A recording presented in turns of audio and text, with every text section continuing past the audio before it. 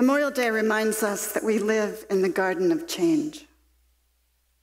When things change, when we lose someone, even if it's a new, maybe it's a loss, even if we choose it. Think about it, changing jobs, a town, locations, or a divorce, which is a death. There are things that we will miss and things that we won't miss. We don't take action until our mental list of possible gains are greater than what the pain of loss. It's a math of living.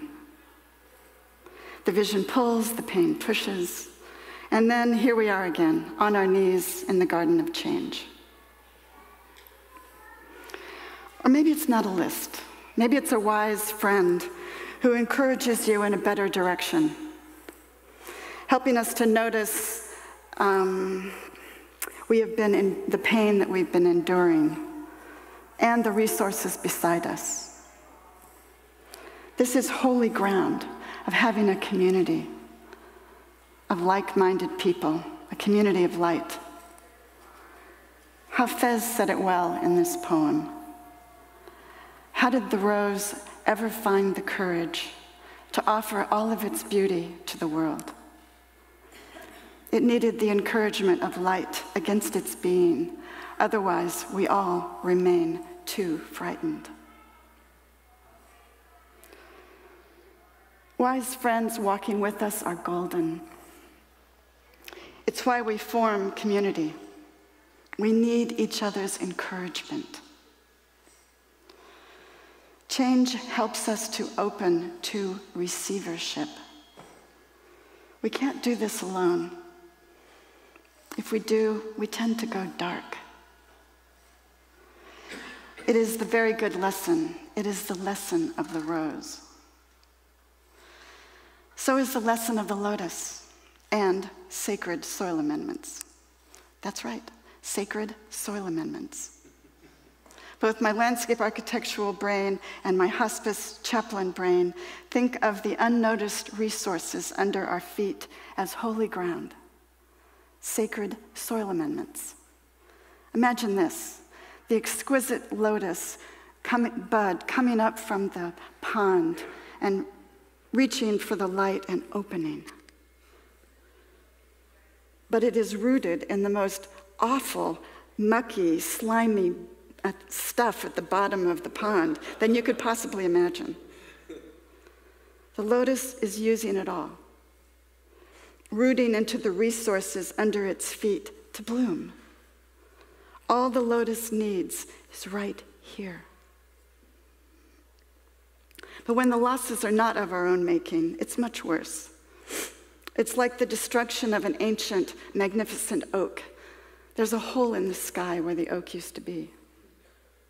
The death of a loved one, whether it's the long decline of dementia, or an abrupt accident that leaves us on our knees in the muck, breathless from the hole in our hearts. It's a lot. Grief is a mud bath. It's messy and chaotic and inconvenient. In terms of getting over grief and loss, the only way out is through. It seems to be designed for us to pause and listen more deeply. We can deny grief, claim a positive attitude to appear as if we're coping when we're not, say we're fine when we're not. But if we don't stay in the healing mud of loss long enough or listen deeply enough, we are likely to get stuck. The fastest way through is not to run from the pain, but to face it, to walk toward it. AA folks know this. We are humbled in these tender valleys. I call them the front lines of love. The word humility comes from the word humus, which for you non-gardeners is the sometimes stinky organic matter like compost and manure and well-rotted detritus that makes beautiful soil and fuels new growth. It's the lesson of the lotus, to use it all of our experiences as nutrients in the sacred mud of loss, holy loam of change, holy ground of our being. The road to reconciling our losses and finding the way back to joy is full of potholes and mud, but it's healing mud. Being on our knees in authentic grief is an inside-out perspective.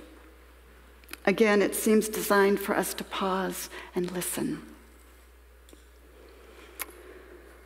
Listen to the whispers of what is true and unchanging. The new stories that match us who we are now. The dreams of our 16-year-old self are probably not going to be satisfying or sustaining ones at 60. But what a poem snippet by Ted Loder called Wrestling with the Light, which we seem to need to do, trusting that whatever things it may be too late for, prayer is not one of them, nor a chance, nor change, nor passion, nor laughter, nor joy. From the loss-shaped hole within, we can plant seeds of a new life that fits us now. I lost my favorite aunt this month, Aunt Mary. Actually, we lost two aunts, Aunt Sue and Aunt Mary, this month. And I also lost my last kitty, a 6-pound talking cat named Sister. They do get in your heart. It was time for her to walk with Spirit. Today I am here with both an Aunt Mary-shaped hole and a Sister-shaped hole in my heart. But I have a lot of personal practice with loss. Most of my family is gone.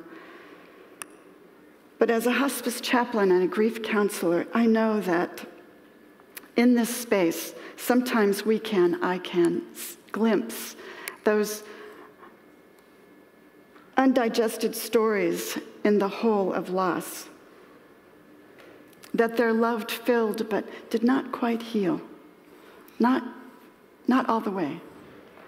The opportunity in the muck of grief is that we can heal a little bit more, so we can receive the mud-fueled new stories that are waiting to be planted in the bare patches. This is where we all become gardeners of our lives. Nothing is really broken. There are no mistakes with God, as the song said. It's all part of the cycle in the garden of change. After we have tended ourselves and mourned enough, new things will start to grow on our naked earth. Do you weed them, or do you feed them? Use your gifts, plant them, nurture them, tend that. Remember the lesson of the rose, to receive the encouragement of light. And remember the lessons in the mud from the lotus, to use it all, both the light and the shadow, to fuel our blooming.